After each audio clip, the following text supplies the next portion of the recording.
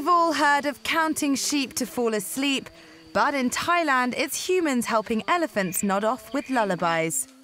The founder of Chiang Mai's Elephant Nature Park likes to sing to the animals to help them get their 8 hours. 6 years ago, a difficult-to-handle baby elephant was sung to sleep with success, and since then, songs have been used to calm down the big mammals and help them drift off into a much-needed slumber. Many of the elephants at the sanctuary are rescue animals who've suffered abuse.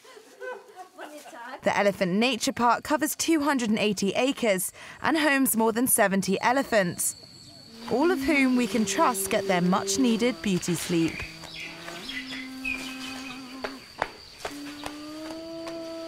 Engine ignition.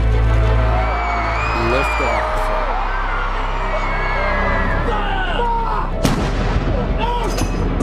If you don't represent women in politics,